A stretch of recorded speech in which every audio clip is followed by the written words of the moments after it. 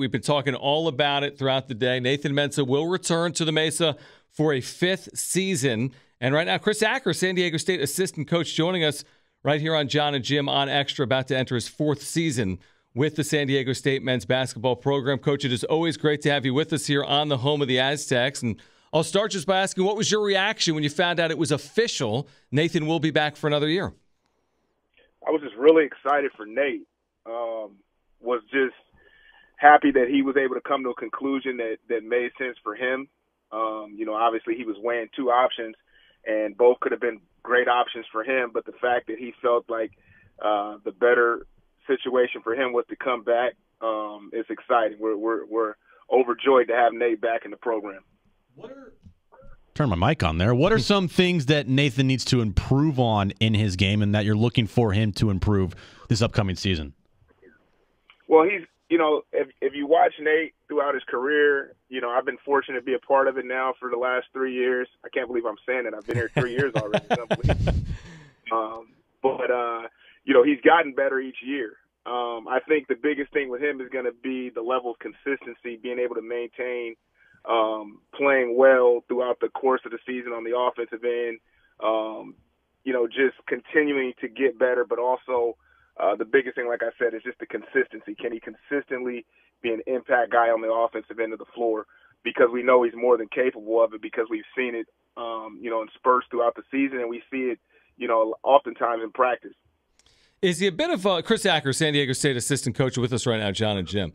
Defensively, though, Coach, is he almost like a unicorn or like a one-of-one with his ability to defend multiple positions at his size? Like, how rare is his skill set defensively for the size that he's at?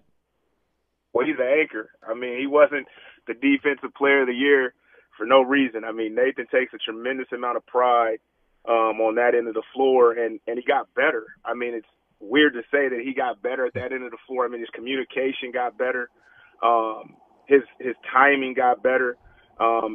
He's working to continue to develop his activity level on the glass. But, yeah, he's definitely a very rare and special defensive player. Going into next season, Coach, you guys are pretty set at all your positions. I mean, this is viewed just right now on paper as one of the deepest Aztecs teams in school history. Do you believe that, or what other areas of needs are you looking at as a team that you say, okay, we need to get better in this area for next season?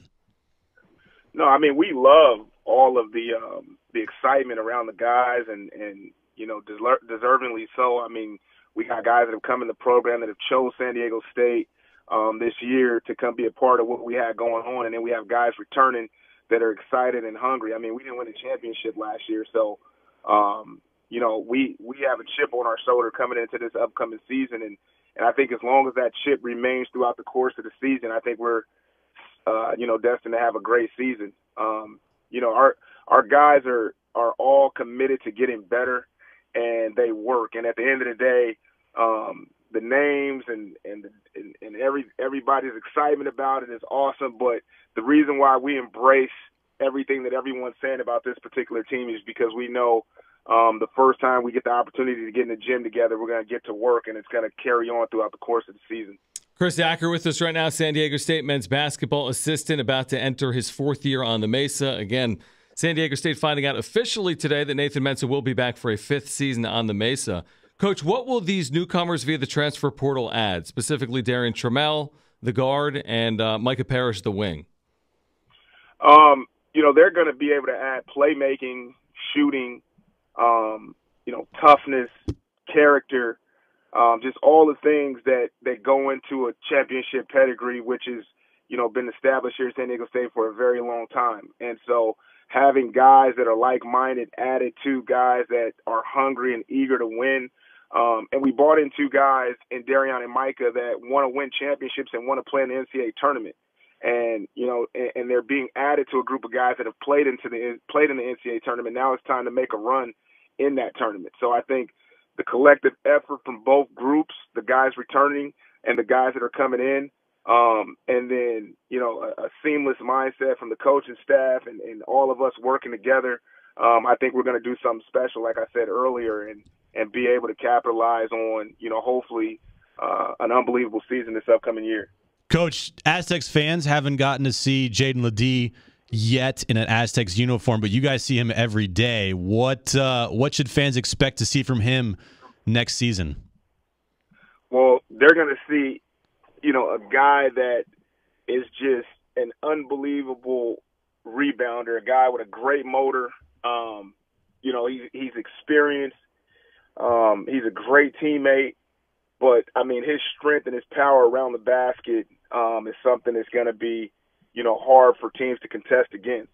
So, obviously Jaden, like the rest of our guys, has got a lot of work to do and a lot of things to prove to himself and to his teammates and to Aztec Nation. But I think he's up for the task, and he's more than capable of having a premier year this upcoming season.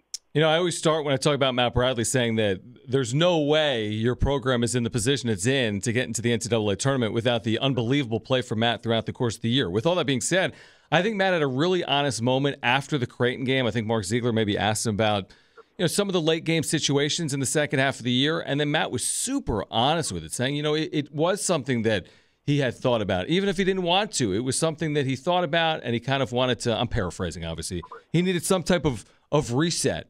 And it was an important offseason, he said, for him coming up. So based on everything that transpired in his first year on the Mesa, what are some of the goals for Matt this offseason?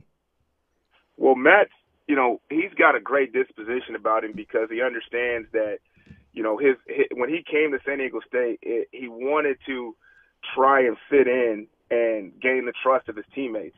And he erred on the side of that a little bit more than, we wanted him to. And so it took him a little bit of time to get comfortable.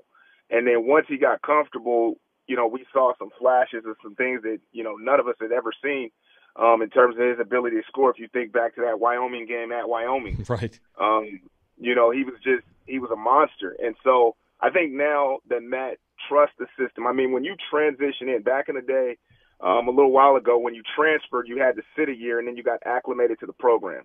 And a lot of people forget Malachi Flynn even set out a year prior to playing that year that he had when we were 30-2. And that sit-out year is a year where you get comfortable with the system, you get comfortable with the coaches, you get comfortable with your teammates, and then that next year, it's not new information anymore. And so for Matt, coming into it his first year, he had a lot of things thrown at him all at once. And credit to him, credit to Coach Dutcher, for meeting him halfway on it. But, it took him time to kind of get comfortable. And, he was in his head a lot throughout the season. And I think a couple times, obviously, at the free throw line, he had things going through his mind. I talk to Matt on a regular now, and I think Matt has said that he's going to be extremely comfortable coming into this season. And his goal is to be, arguably the best player in the Mountain West this year. And so I don't think that's far-fetched, and I think he's excited for this upcoming season. Coach, you mentioned expectations, but with the expectations so high for your team this season at this point, what's your message to the kids and your team and the players, like, to prepare themselves to go into a season with such high expectations, even though they've all been together for a good amount of time and you're just adding to the pieces you had last year, but still, you guys are expected. We talked to all the players, like, Sweet 16, Elite 8, like that. That's pretty high expectations for a team that had under Coach Dutch that hasn't won a tournament game yet. Well, we want those expectations. That's why we're in this. We want the bar to be high. We want to set the tone. We want to come out every single night expecting to win every game. But at the end of the day, our coaching staff, our players, we all know it's about the work, and we never shortchange the work. And so we're comfortable talking about the expectations. We're comfortable talking about winning championships. We're comfortable talking about making a run in the NCAA tournament because that's the goal. And the process along the way is going to be on us to make sure that we're taking care of our business day in and day out. And that's the reason why we've had success. This program has had success for years on end. And a lot of times in the NCAA tournament, things happen. And so we're not going to talk a ton about winning games in the NCAA tournament because we want to win our conference tournament. We want to win the conference tournament championship, and then we want to focus on that. But right now it's going to be the work we put in this summer is going to be critical to the success that we're going to have going into the preseason and the non-conference and then going into conference. So we're just going to take it one day at a time. Coach, before we let you go, I mean, it's such a veteran team. You got all these players with 3, 4, 5 years of collegiate experience. Dutch has always said, if you can stay old, you put yourself in a good position to win. But I did want to ask you about some of the younger players. I mean, DeMarshe Johnson Jr. last year redshirted. You've got a couple of incoming freshmen as well, Elijah Saunders and Miles Bird. And I know it's still early in the process. In fact, some of those incoming players probably aren't yet with you on the Mesa. But what's your level of excitement like for some of the younger players in this program? Well, you got to be excited about the young guys. I mean, this program's always been set on the 4-year guys, the Matt Mitchells, the Jordan Shackles, the now Keyshawn Johnson, Lamont Butler. I mean, these guys that have been in the program for years on end that have learned the system and the style of play and what the expectations are. So, our goal for these guys coming in is to pick up things right away. We recruited them because we saw something in them that we thought, hey, they can come in here and make an impact and make an imprint on this program. And they saw us and said, hey, this is a program that can help me take my game to another level. So our expectations are high from them right away. And, we know that they're excited about coming and being a part of what we have going on. And we can't wait to get to work with those young guys. Well, Coach, I mean, it's still a while off, but it won't be long. Obviously, San Diego State basketball returning this fall with an unbelievable non-conference schedule, including Maui. Dutch, I think earlier today with Darren Smith, talked about an opponent. Talked about BYU. He said you guys are working on a potential Pac-12 opponent as well. So it's going to be fun. We're looking forward to it this fall, starting in November. We appreciate you doing it, and we look forward to doing it again at some point over the summer, all right? I appreciate that. Thank you guys so much, and go Aztecs.